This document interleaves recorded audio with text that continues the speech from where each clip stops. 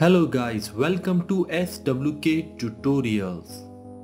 While you can use Maya standard lights with VRay, but it's recommended to use VRay lights for accurate results. Types of VRay lights: rectangle, sphere, dome, sun and VRay mesh light. In this basic VRay light tutorial, I will be teaching you Vray Rectangle and Vray Sphere light. While for other lights I have separate tutorials in my playlist. Plus, I will put their links in description. This Vray basic light tutorial is aimed for beginners.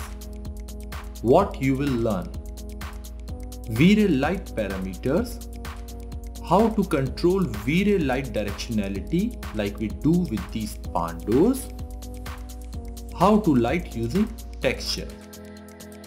So without any further ado, let's get started.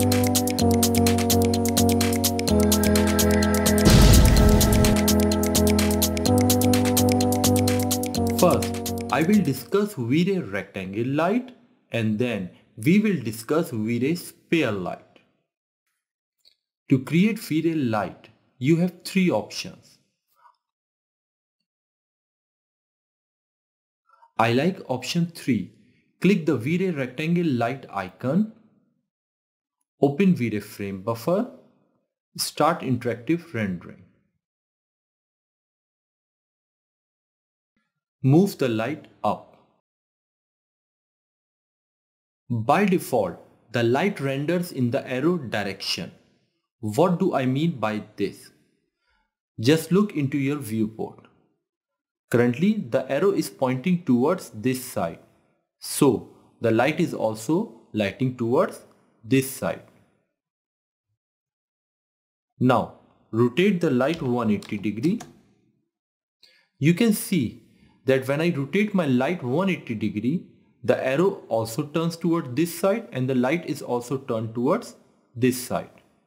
Now, rotate the light minus 90 degree. Since the arrow is pointing downwards, so the light is also lighting downwards. Now, we will learn Vray Rectangle Light parameters.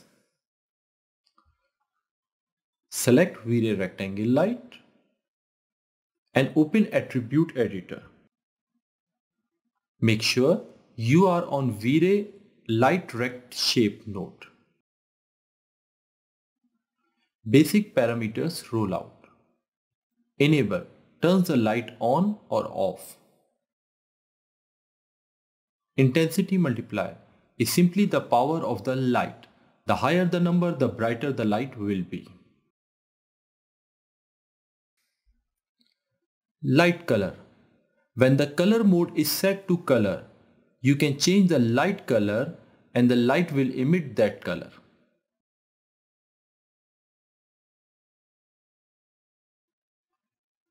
When the color mode is set to temperature, the color of the light is controlled by Kelvin values. Change the value and see the result.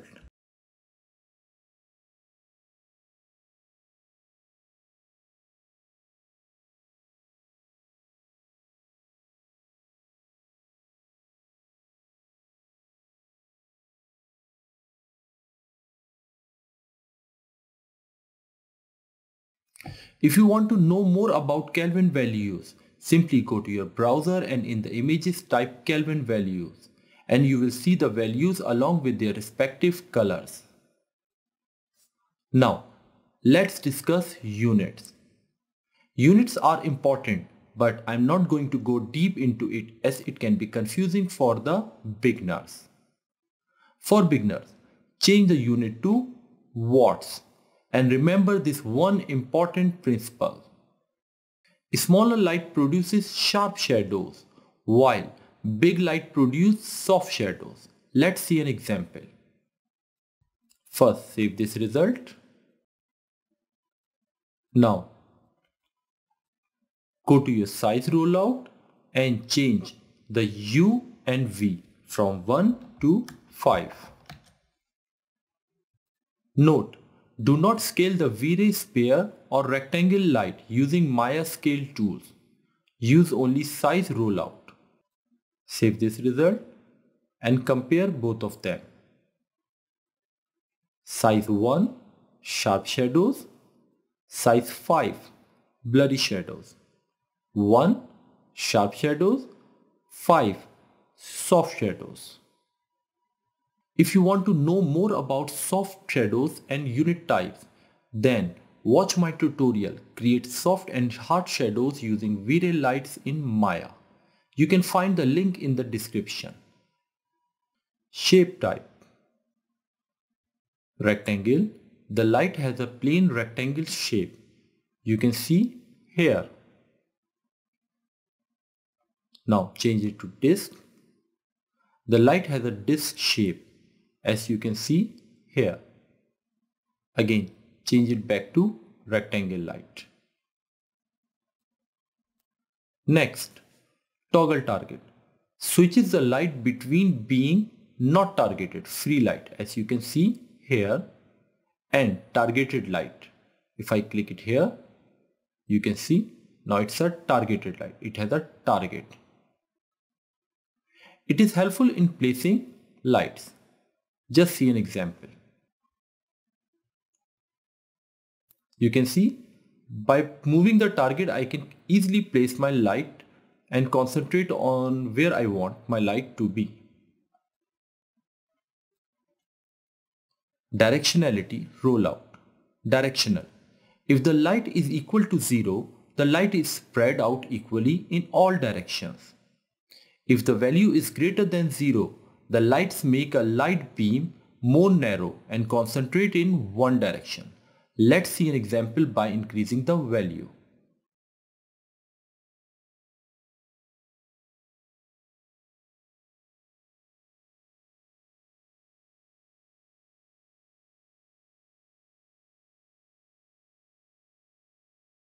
This example demonstrates how the light changes when the directionality value is changed, ranging from 0 to 1. When the value is close to 0, the light is more focused towards one point, while when the light is closer to 0, the light is spread to all sides. If you want your light to light like this, then select your rectangle light. In your directional rollout, change the directional value from 0 to 1. In your textures rollout, check Use Rectangle Texture.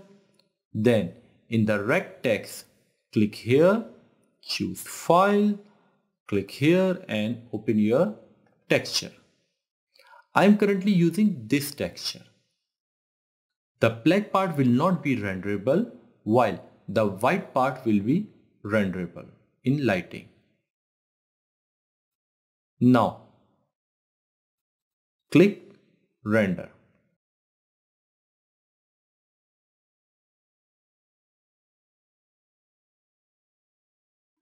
Options rollout. Double-sided. When enabled, the light will emit on both sides. You can see here. This was our previous side with the arrow, but with double-sided on, the light will emit on both sides. But remember, it will not emit downwards like this. You will always have a black line, or you can say no light at this part. Just look here. Light here plus light here, but no light at this part.